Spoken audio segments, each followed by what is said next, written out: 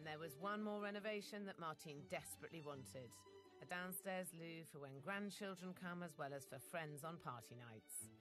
3 months ago, this was just a space under the stairs where Martine packed in more unused bargain buys. And there it is. Now it's a sparkling new loo with the latest contemporary fixtures and fittings. A fantastic new use of what was a small space, built to complement her fresh outlook on life.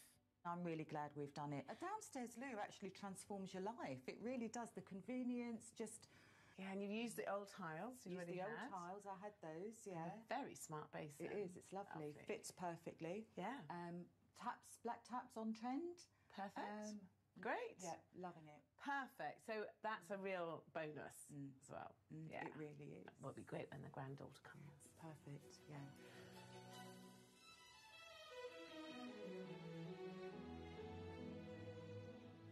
So have you found this process stressful? God, incredibly stressful, yeah. You're laughing. Is that because it's really been stressful? Yeah. In fact, I had no idea how stressful it was going to be. Do you think that's partly because you'd left it so long that you turned it into a massive deal when actually, in reality, you haven't made that many changes? Well, I think you've hit the nail on the head. I think I'd blocked it out totally, and it almost